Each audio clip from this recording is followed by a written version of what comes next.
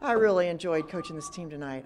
We had a plan that was really specific, and it was different than what we've done very much of, and they handled it like champs.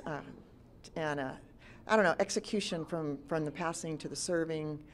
Our blocking was excellent. It was really fun to see the team so relaxed and confident and knowing that they were doing a great job and following the game plan. So that's always what you want, and to get the win was even more special.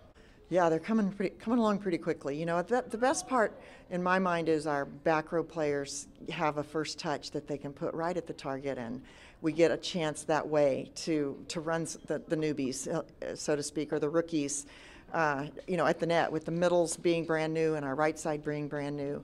So yeah, that allows us to run that kind of offense, and for them to have the success they have. So it just the teamwork is just really awesome. We're undefeated, and that's always a good feeling, especially coming up the weekend we're about to come up with. We have a lot of confidence under our feet, and we're just ready to keep rolling. Beasts.